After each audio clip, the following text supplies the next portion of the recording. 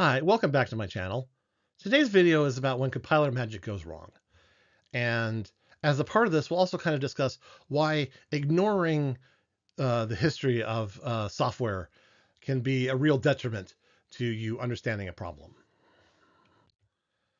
Firstly, as a background, this is about JavaScript and TypeScript, which is targeted all too often, but this is a vendor-specific extension for a specific product.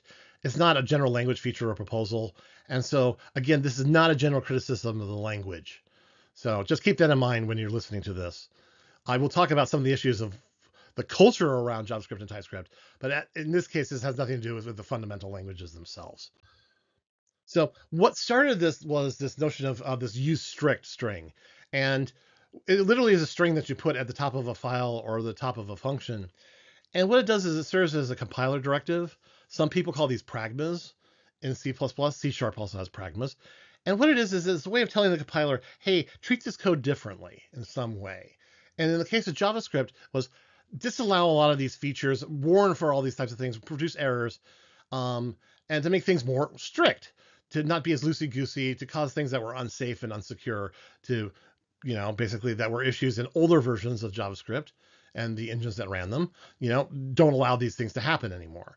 And the reason they added it as a string like that is that older versions of the runtime would happily pass those things over. They'd parse, but they'd be ignored. And so that was a nice way of adding this notion of a compiler directive, but maintaining backwards compatibility and not having to add new syntax in. So React then kind of took this idea and kind of used it for their React server component type of thing. They have these use client, use server directives, and that affects how code is bundled, where it's run versus what parts are run where. There's a lot of complex things I don't quite understand and get the depths of.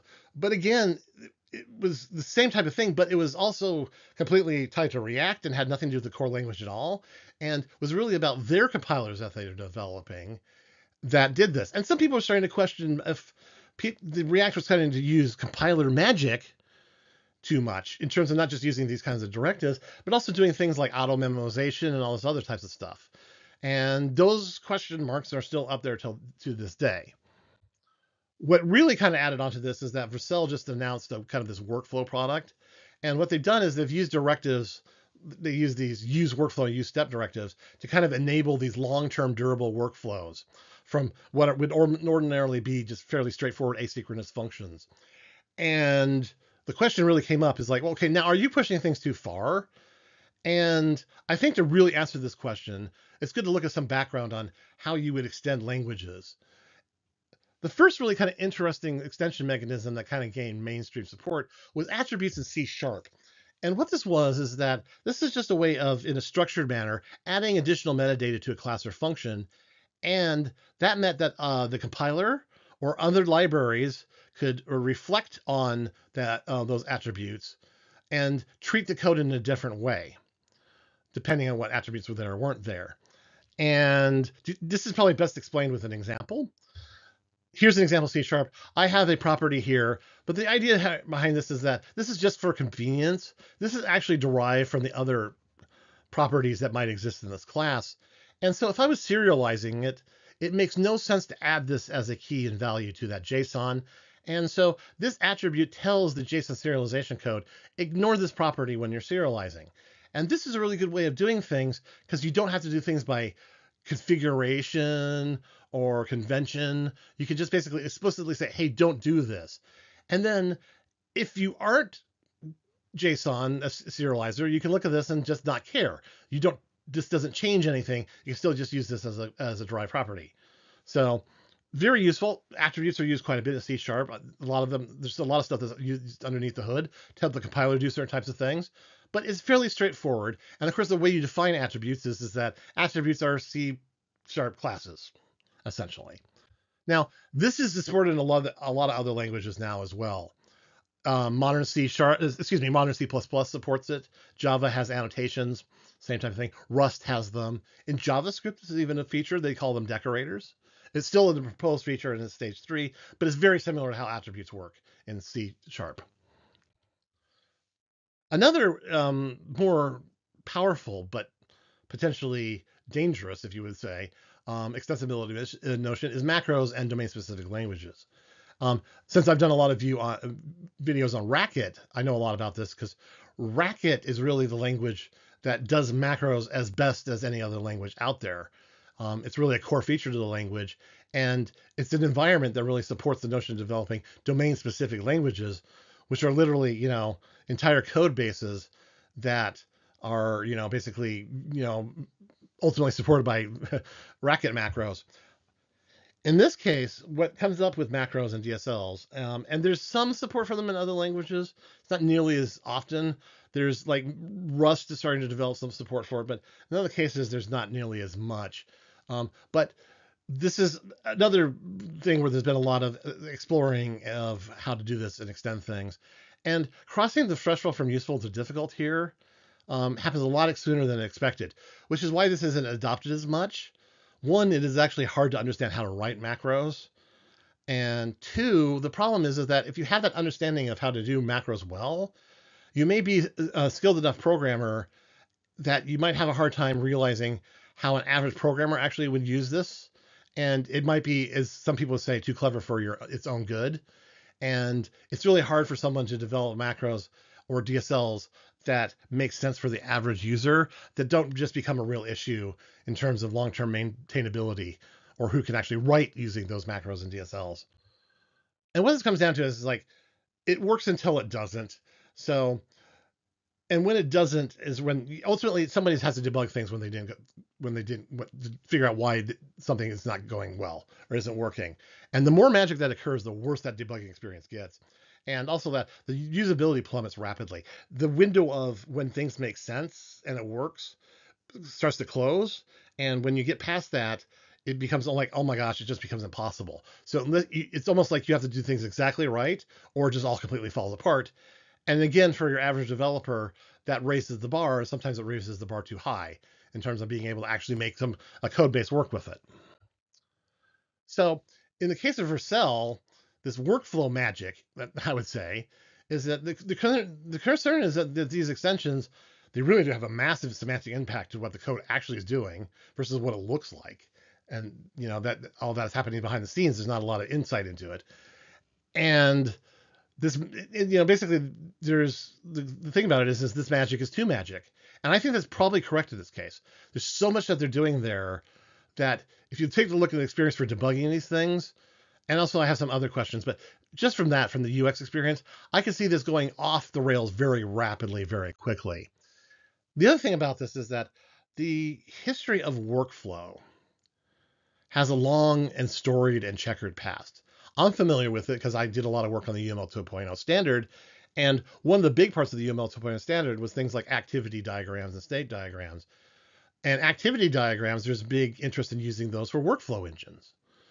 So you can have this high level representation of how tasks tie together, and you can use flowcharts and execute flowcharts and do all this type of stuff to, engineer these long-term workflows.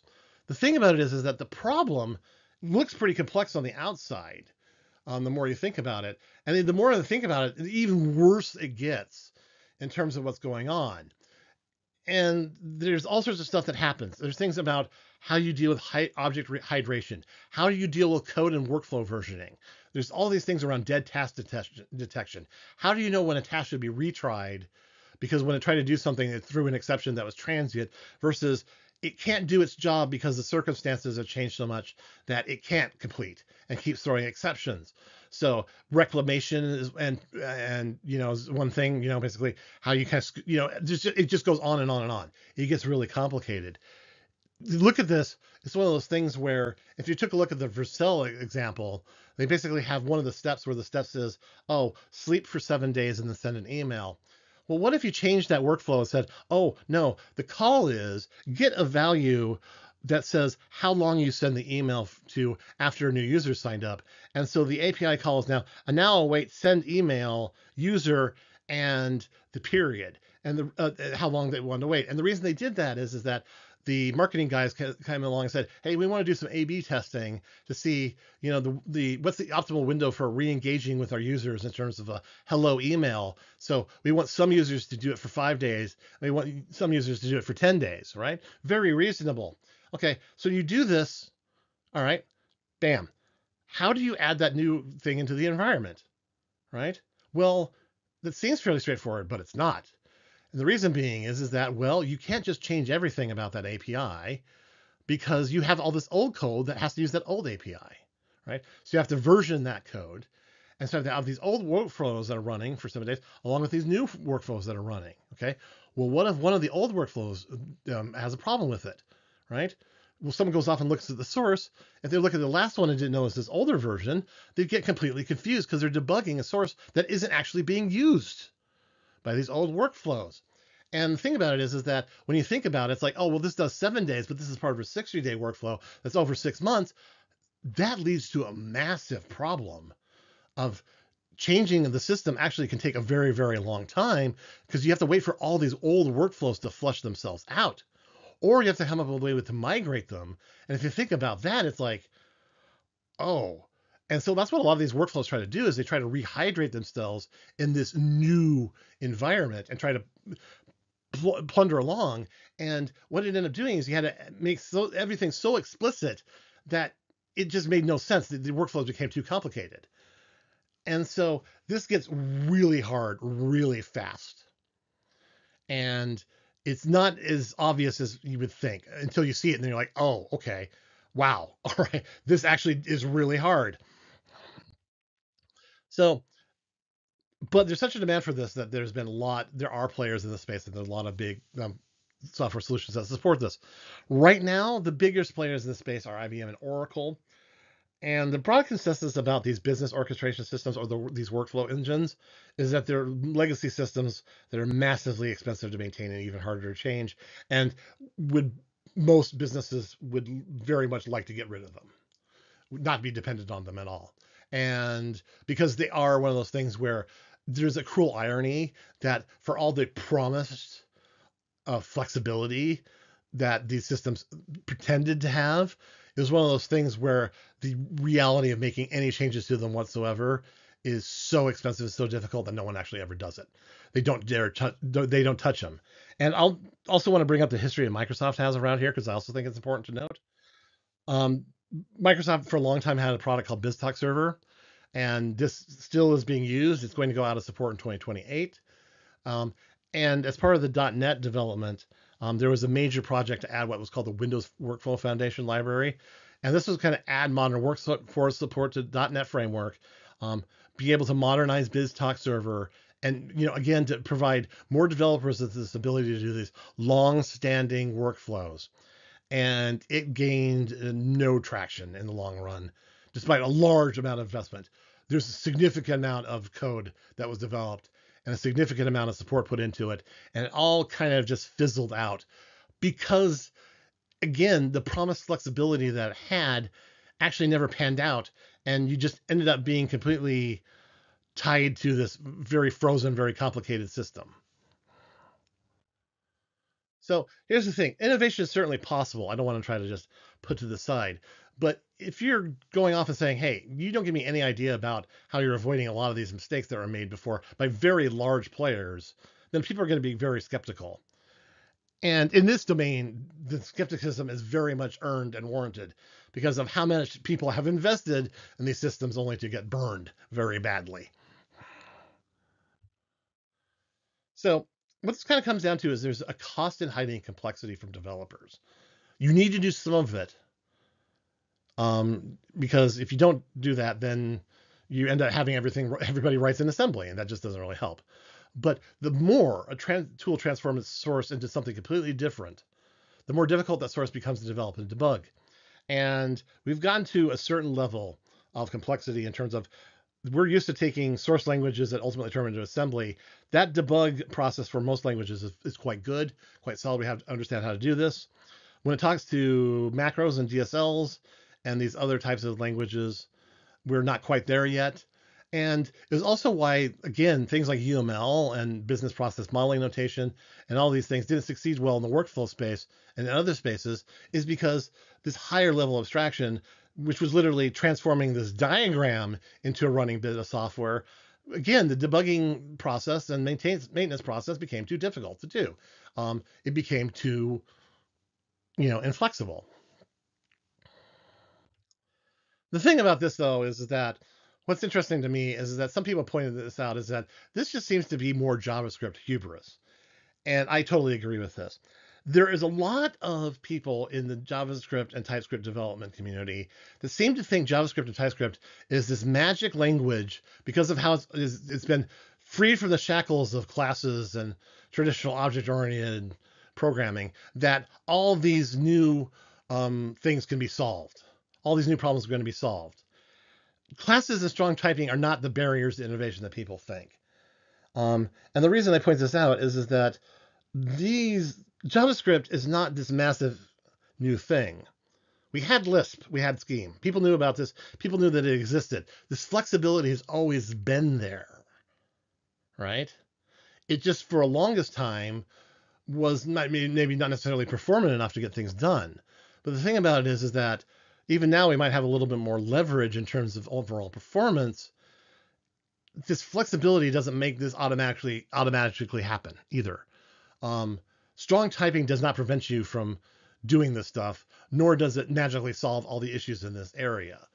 And so I have some big question marks about this. And certainly it's one of those things where not only that, but basically it's you're asking to be locked in to a specific vendor at this point if you're doing this, right? Because you're completely at the whims of the person that describes how use workflow and use step are compiled.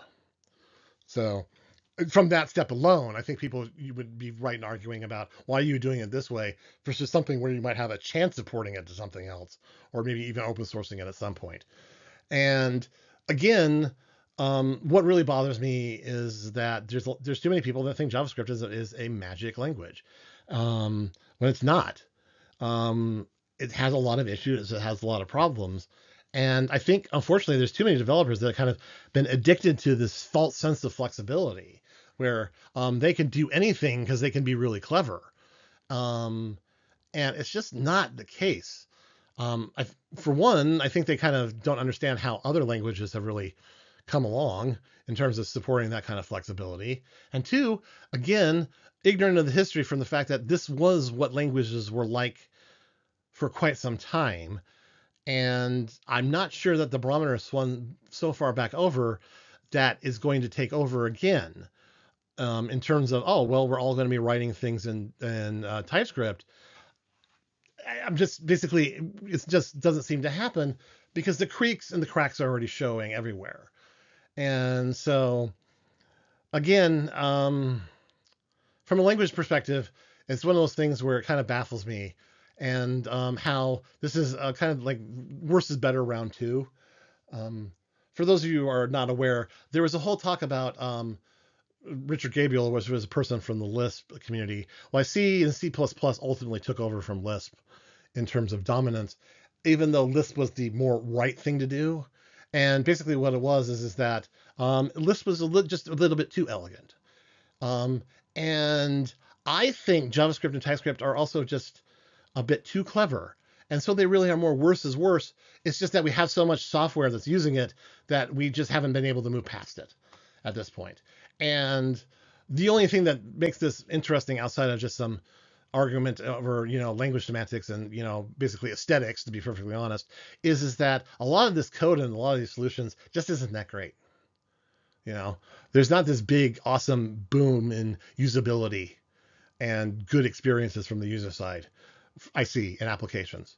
And so it's an excellent question to ask of maybe we should start doing something different so we can actually start providing better software to users. Anyway, if you've liked this video and got this far, please do leave a like or a comment, subscribe to my channel, do all the YouTube things that lets YouTube know we exist. Trying to up my subscriber list, it helps. And so again, thanks, and I'll see you in the next video.